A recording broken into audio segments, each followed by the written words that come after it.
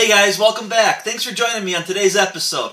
On today's episode is going to be a quick episode on how to fix a vaporizer or humidifier. I have a sick little one at home, and we went to try to get this vaporizer plugged in and working, and it's not putting out any steam. Now, there's not a lot to these vaporizers to make them put out steam, so it's usually a pretty simple fix. They just need to be cleaned out on the inside. So we're going to go ahead, take this apart, and see what's wrong. The first thing you want to do is make sure it's not plugged in.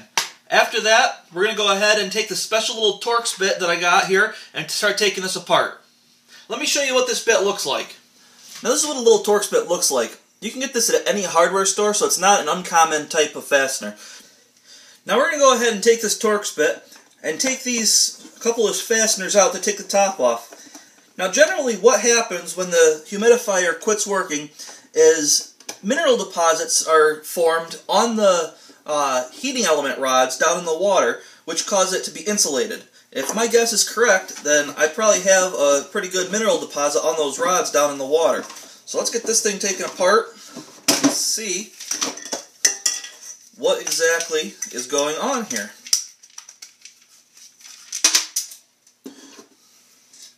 Well, that was less than graceful, but I got my screws and I got my top, so I'm going to put them over there, pull this up out, and oh yeah, definitely.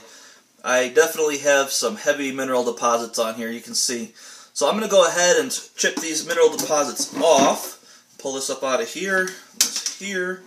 Oh, they're just falling right off. You want to be careful with these rods. These rods are fragile. You don't want to unscrew them if you don't have to. Oh, there's some of the mineral deposits right there. I'll clean that out. All you have to do is just break this mineral deposit off. You're just going to scratch it off with your fingers. If you don't have to take these rods off, you really don't want to have to. But just get these all scratched off. Oh, wow. And what these mineral deposits on there do is it insulates the rods. It keeps the rods from conducting electricity one from the other.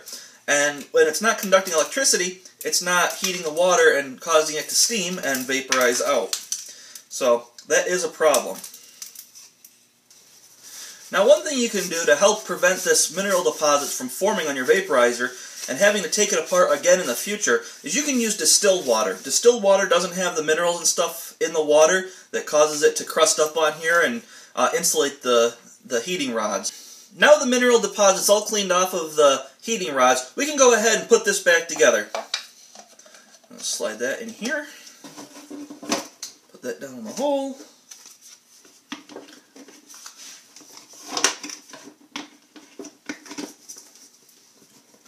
Line up our screw holes.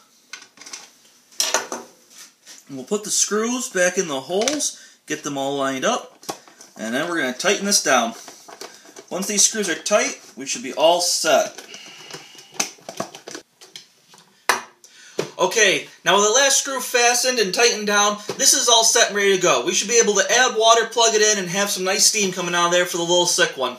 Anyway, I gotta get running. If you guys have found this to be a useful little tip and trick, and you like some other tips and tricks that I have, click the subscribe button right over here. It'll give you some access to some of the other videos that I've created that are designed to help us be able to save some money, not have to go buy another $50 item at the store when it's a pretty simple and easy repair that we can do on our own. Also, I've included some other links over here that you're more than welcome to go ahead and click on. Those links are some other videos that might just help you save some time, money, and, well, maybe some frustration, too, with having things that aren't working or not working right. You don't have to hire somebody else to fix it, and you can take care of it on your own and save some money. Anyway, I gotta get running. I've enjoyed talking to you guys, and I hope to see you soon on my next episode. Until then, bye-bye.